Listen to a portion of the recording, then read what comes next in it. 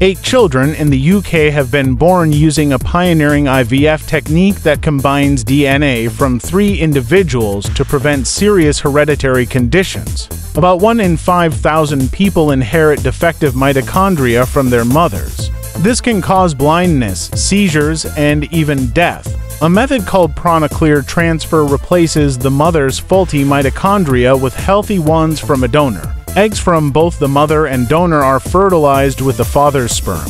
The nucleus, which holds most of the genetic material, is removed from both. The mother's nucleus is inserted into the donor's egg, which contains healthy mitochondria. The resulting embryo has DNA from the mother and father, plus mitochondria from the donor. Out of 19 women treated, 7 became pregnant, resulting in 8 babies, including 1 set of twins. Blood tests showed no harmful mitochondrial mutations in 5 babies and only trace levels in the other 3. All children are meeting developmental milestones, though to experience treatable complications like high blood fat and an irregular heartbeat, and another had epilepsy that resolved spontaneously. Researchers will continue monitoring the children to assess long-term outcomes.